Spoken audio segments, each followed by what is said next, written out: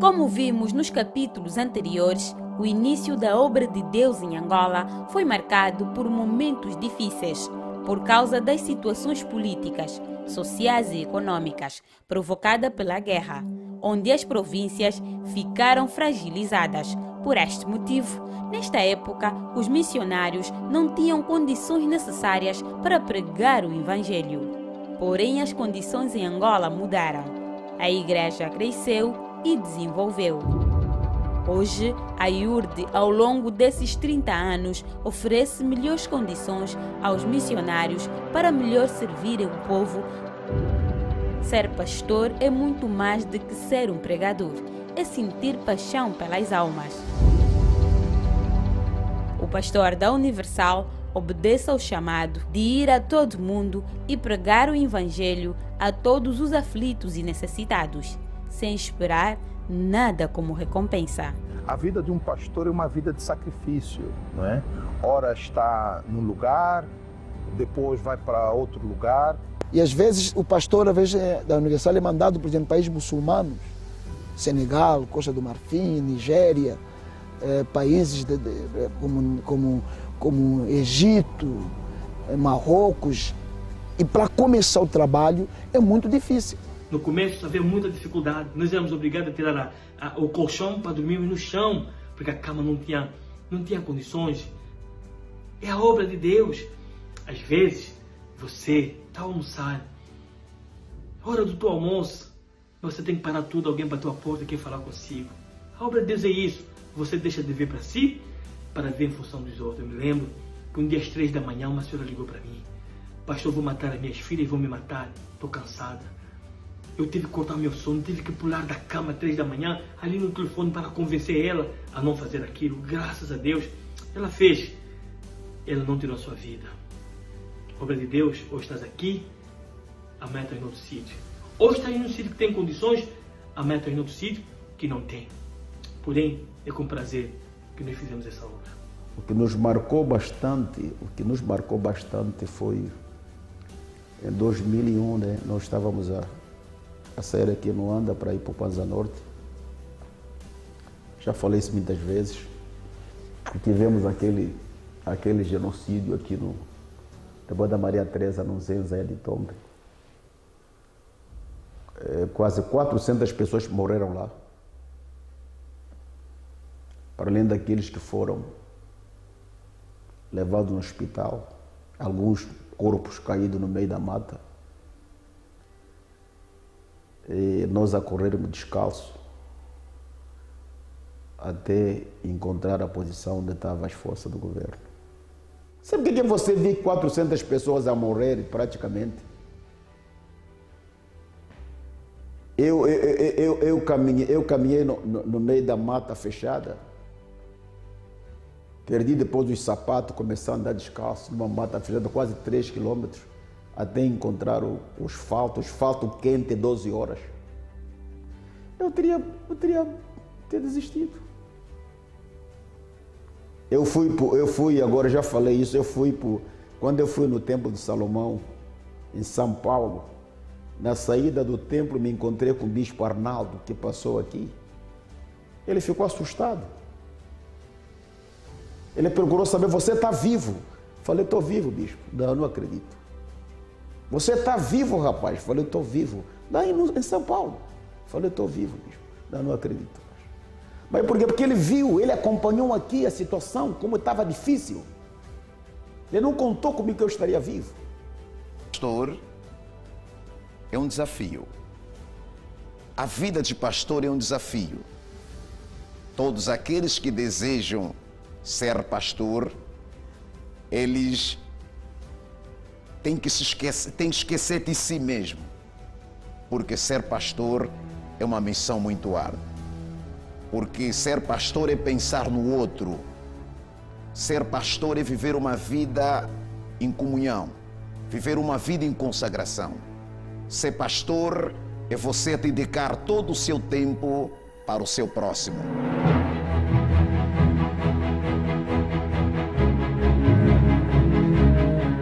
São chamados para apacentar os pastores também precisam ser cuidados.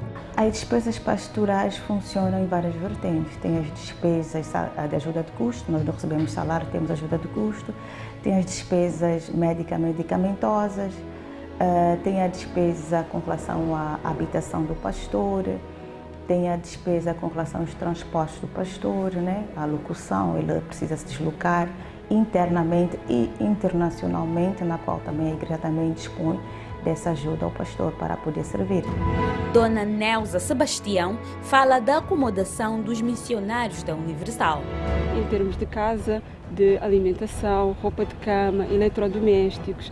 Quando um pastor chega, ele não tem que se preocupar com nada. Ele vem só com a roupa do corpo e as suas malas. Então a igreja tem dado todo esse suporte e o grupo de vistoria está ali para ajudá-lo nesse sentido. E quando o pastor chega, ele não precisa de arranjar nada, ele não precisa de se preocupar com uma televisão, com uma máquina de lavar, com o frigorífico, não. Tudo a casa já tem incluído.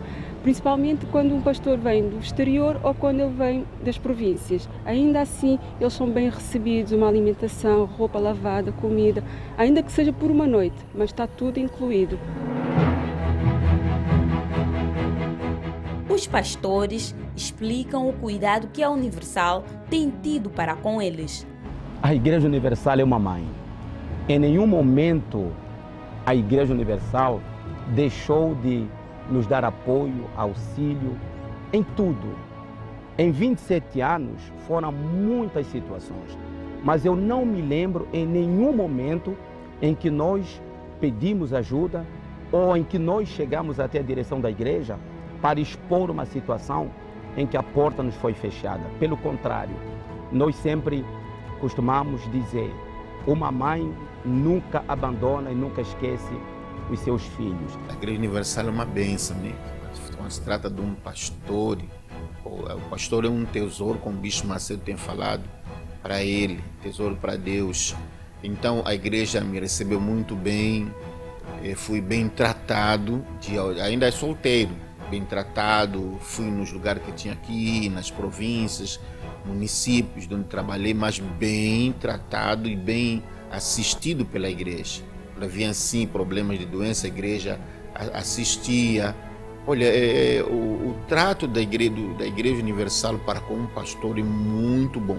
Graças a Deus, a igreja ao longo desses anos tem sido uma verdadeira mãe, porque a Igreja Universal tem o pastor como o seu verdadeiro patrimônio, ou seja, toda a atenção à igreja é voltada ao pastor, porque o pastor é que ganha almas, o que luta para salvar almas. Então, ele precisa estar bem, espiritualmente, psicologicamente, fisicamente. Então, há um cuidado muito grande da igreja para com o pastor, para que não falte absolutamente nada. Uma coisa que nós temos aprendido na Igreja Universal é que se dá todo um apoio para que o pastor não tenha preocupações com outras coisas, a não ser ganhar almas. Isso tem sido muito bom, porque tira toda uma preocupação em nós e toda a nossa força é voltada no ganho de almas. Familiares de pastores e esposas relatam da dificuldade de terem os seus parentes longe do seio familiar.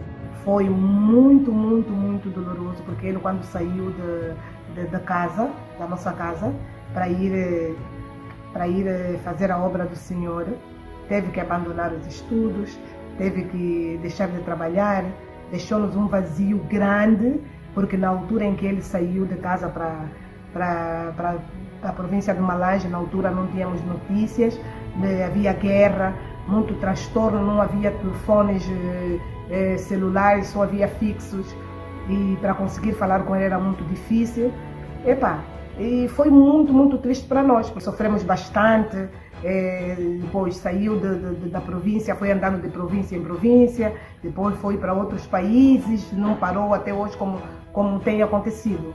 E ele foi para estar fora, andando fora em fora, que é para fazer a obra do Senhor. Então nós estamos muito agradecidos e gostamos do que ele faz, porque ele é um grande homem de Deus, e eu peço a Deus que continue a abençoar e abençoar sempre a família dele. Foi, de certa forma, um choque, né? para a família, porque sabia que não teriam mais a presença física dele com a família, para os planos que a família tinha para ele. E na altura ele era estudante, bastante novo, estudante, um aluno inteligente, com notas excelentes, em quadro de honras, bastante inteligente. Tinha um futuro promissor como acadêmico e estudante. E até na altura já trabalhava, bastante novo, mas já trabalhava. E que estava a formar, estava a criar a sua formação profissional.